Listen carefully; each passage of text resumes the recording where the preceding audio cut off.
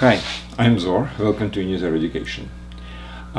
Today is the fifth lecture in a series of trigonometrical problems presented as part of the course called Math Plus and Problems on website unizor.com. On the same website there is a prerequisite course called Math for Teens, which is basically a theory of mathematics as basically on the level of high school, maybe just a little bit more than that. And so the Math for Teens is a theoretical course. Math Plus and Problems is the course where I present different problems. Problems in algebra, geometry, trigonometry, etc. So this is trigonometric series, and as I said, lecture number 5. Also on the same website, unizor.com, you can find physics for teens and relativity for all courses.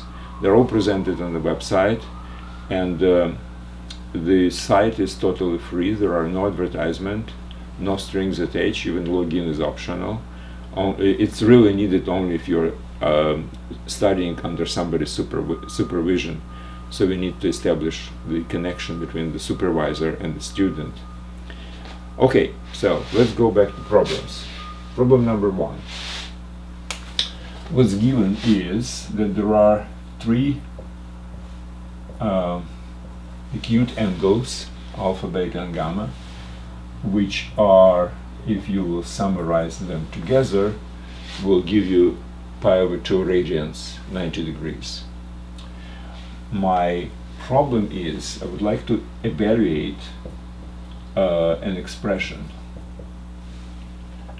tangent alpha times tangent beta plus tangent beta times tangent gamma plus tangent gamma times tangent alpha. So my angles are not given. The only thing which is given is that their sum is equal to pi over 2. Nevertheless, it's sufficient to evaluate this whole expression to a concrete number. It will be number 1 actually. Okay, so as usually, I suggest you, after I present the problem, you can stop the video, pause it, and think about the problem yourself. The most important part of problem solving is to solve them yourself. Now, even if you don't really come up with a solution, just think about the problem, how to approach it. That's very important. And I will present you my solution, which is probably one of few solutions which are which can be presented. Okay, so what should I do? First of all, from this I can derive very simple thing that alpha plus beta is equal to pi over 2 minus gamma, right? So if I will present tangent gamma as, tangent by definition is sine divided by cosine. At the same time, sine of some angle, if we are talking about acute angles, and they are acute angles, remember from the right triangle, if this is angle x and this is angle y, then the cosine of x is equal to sine of y, and sine of x is equal to cosine of y. I hope you remember this, and the explanation is simple, because for a right triangle, sine of x is this category divided by hypotenuse, and that's exactly the definition of the cosine of y, and vice versa. So, and also x plus y is equal to pi over 2, so x is equal to pi over 2 minus y. Now, using this very simple property, I can say that sine of gamma is equal to cosine of pi over 2 minus gamma.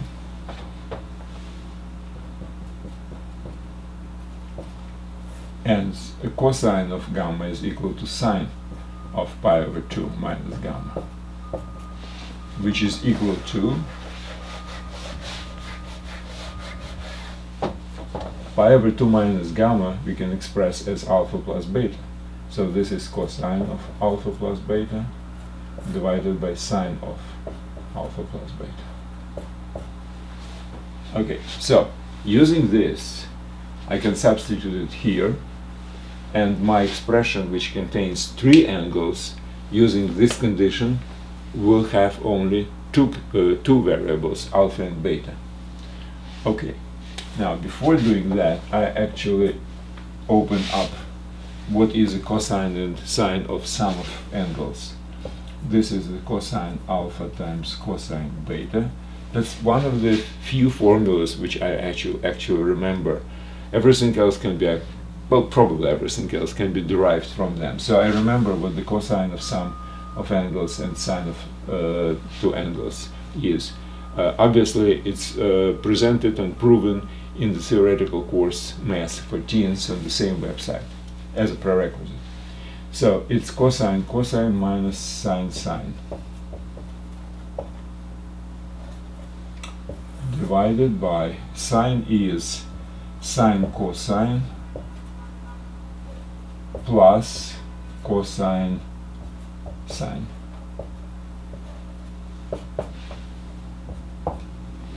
I will simplify it even more.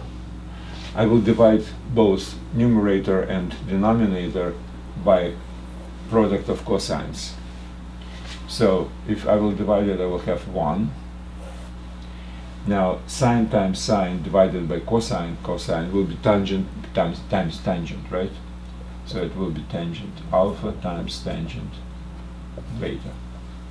Here, sine cosine divided by cosine sine, it will be just tangent of alpha. And this, if I divide this, it will be sine over sine of beta plus, which is tangent beta. And this is my final formula. So tangent of gamma can be presented as this expression. All I have to do is substitute it into my original expression, which I need, and what will I have? Tangent alpha times tangent beta plus. Now tangent gamma and tangent gamma I will just factor out, so it will be tangent gamma times tangent alpha plus tangent beta. Tangent gamma times tangent alpha and tangent gamma times tangent beta, that's why. And now I will substitute instead of tangent gamma this expression. So what will be? My tangent plus tangent will cancel with this one, and remaining will be 1 minus tangent times tangent. And this is tangent times tangent, so it will be 1. Very simple. So that's the answer. Okay, next.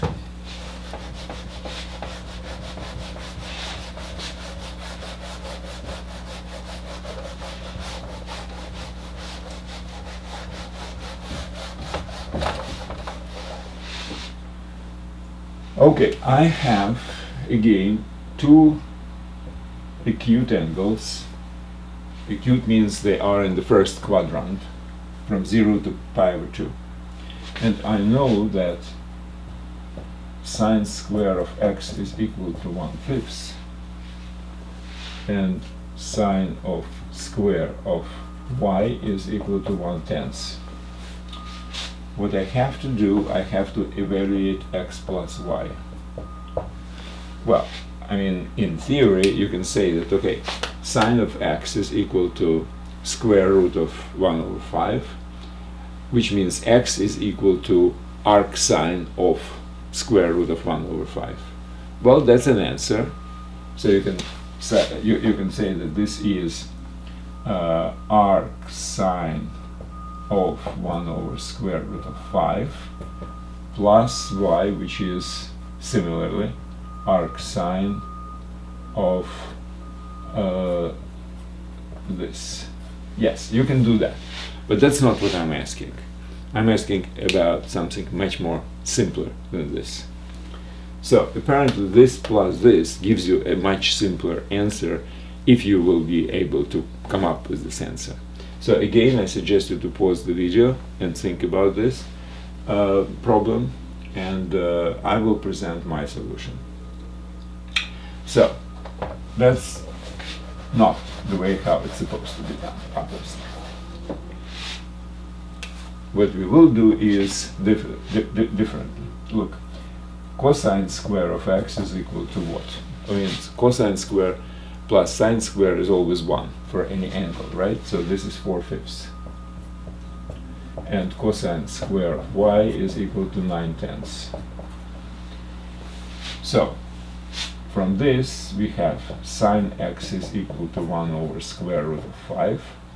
Cosine x is equal to 2 over square root of 5, right? Square root of 4 is 2. Now, sine of y is equal to 1 over square root of 10, and cosine of y is equal to 3 over square root of 10. Square root of 9 is 3. So, we have sine and cosine, and now we can do something like sine of x plus y, which is equal to what? Sine x times cosine y plus cosine x times sine y. And since I know the values of all these, I can substitute it, and I will get a nice expression for sine of x plus y, and then I will get arcsine of it, right? Okay, so sine x times cosine of y, sine x times cosine of y, that's 3 over square root of 5 square root of 10 plus cosine of x, which is this, times sine. So it's 2 divided by, again, square root of 5 square root of 10 equals 2. Well, it's the same denominator, so I can just add numerator, so it's 5 over square root of 5 square root of 10. Now 5 over square root of 5 is square root of 5, and this is square root of 2 times square root of 5, right? 10. Which is what? 1 over square root of 2. Now 1 over square root of 2 or square root of 2 over 2, this is a sine of what? I mean, that's something which, again, I do remember. It's actually of 45 degrees. So if you have a triangle, right triangle with the same catetus, which is 45 degrees, 45 degrees. If this is 1, this is 1, this is square root of 2, right? Pythagorean theorem. So 1 over square root of 2 would be sine or cosine of 45 degrees of pi over 4. So the answer is pi over 4 radians, or 45 degrees. Okay, that's the second problem. And the third and the last one of this lecture will be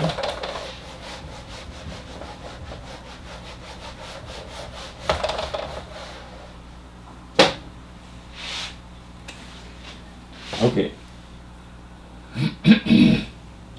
I have to simplify the expression cosine of arcsine of x. I have to simplify it somehow.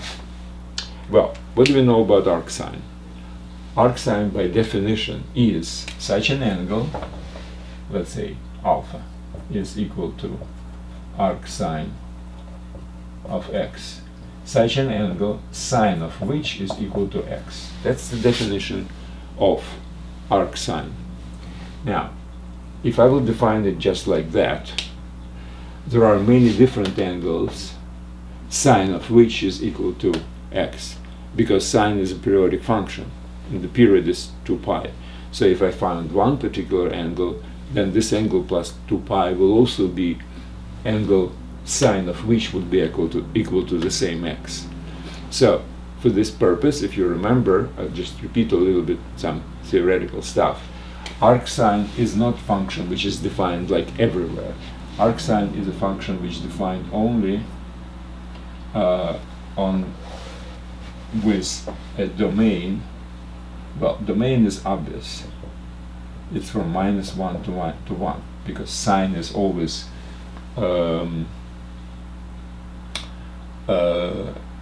x cannot be greater than 1 or less than -1 because that's the sine of it. Now the angle alpha, that's a codomain. It's codomain. That's where 1 second. No, that's domain. That's correct. Now the value, which is angles themselves. Angles are from -π/2 to π/2. Why? Because if you will take a look at the graph of sine, the only period, the only interval where the function is outside of the periodicity is this one, from -π/2, this is 0, to π/2. So only this period, only this interval function does not have a period. It's monotonically increasing, and since it's monotonically, then for every value, this is 1 and this is -1. From every value of x from -1 to 1, we can find value, the corresponding value of this is x, this is alpha. Okay, so alpha is in this particular range, and x is in this particular range. So the function is defined on the domain from -1 to +1, with the codomain, with values of this function between -π/2 and π/2. Now this is the graph of sine of x. Sine of alpha, sorry, sine of alpha. X is equal to sine of alpha. The graph of this function would be,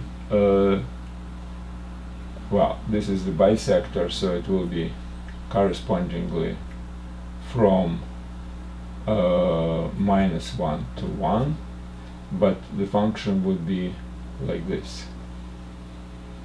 So this is π/2, and this is -π/2. So this is arcsine of x. So again, this is sine of alpha. X is equal to sine of alpha, and this is alpha equals to arcsine of x. So these two graphs are symmetrical relatively to bisector. So all these issues have been covered in the theoretical course, which is prerequisite for this one, on the same website. It's called Math for Teens. So I suggest you to repeat it if you don't remember. I just put some refresher, because the problem is actually simple if you will kind of understand all these issues. All right, so I know that by definition sine of arcsine is equal to x. Now, but we are interested in the cosine. Now, the cosine of alpha, alpha is arcsine, I just substituted, is equal to square root of 1 minus sine square of alpha, right? Because cosine square plus sine square are equal to 1. Now, in theory, there are two different signs, plus or minus, but I have said in the very beginning that we have